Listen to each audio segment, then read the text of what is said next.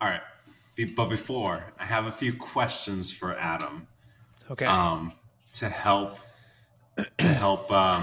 explain the following. So, number one, do you have a power rack?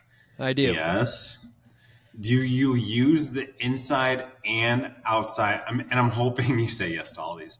The answer is yes. The inside and outside of the power rack? Yes. Yes. Yep. How often do you move them in and out? J-cups. Okay. Your J-cups your in and J-cups. out. Yeah, like 3 times a week. Like 3 times a So week. like in like the sessions, like it's got to go inside and outside. I have to do that at least 3 sessions a week. Yeah. Okay. And then can you rate the annoyance of moving your J-cups around? Yeah, because I have to put the bar on the safeties, go to the outside, move the bar to the outside, move the safeties out. Yeah, I don't like it. Right. It is annoying. And then like for me, like if you're taking them from inside to outside, I always take them from the inside on one side and move them all the way to the other side, because you have to have the outside, or if you want the outside to line up with the correct side or whatever. And then it's kind of tough to like line them up. Yeah. So yeah, I mean, it's a problem that sounds like kind of, snobbish to like complain about it, but it's there.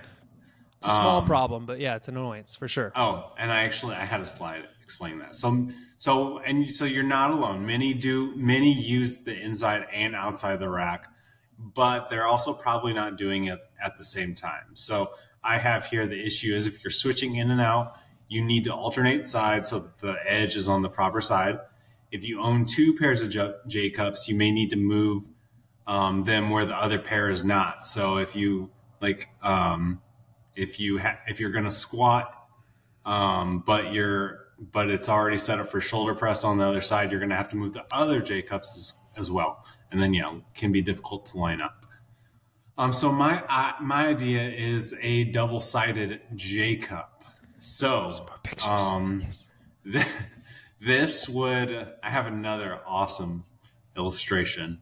Good. But this would be always connected, and you can move it up and down like a trolley. I'm kind of thinking like what Dialed Motion has, or what Buffalo Bully, or like the Omni pulley system from Bridgebill. So it's always in there.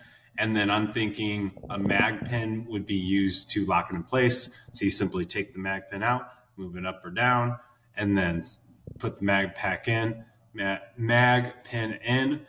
So in general, it's easier to adjust than like tilting your J-cups, pulling it out, putting it in, and then tilting it back in. So I think it'd be easier to do that. It'd be easier to line up.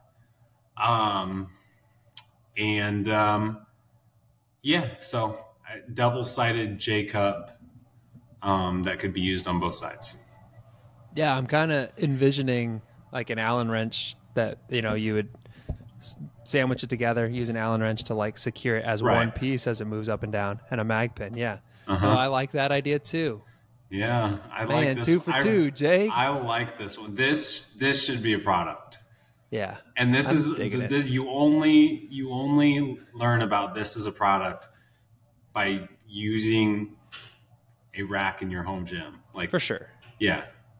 Yeah, So. and moving inside and outside, Right. and doing a bunch of movements with barbells. Yeah, agree. Yeah, this one's worth a 9 too, because it's something that should be real. Yeah. Yep. I like it. Cool. All right. Thank you. Dang, giving the people all these free ideas. Free ideas. I wouldn't Millionaires. give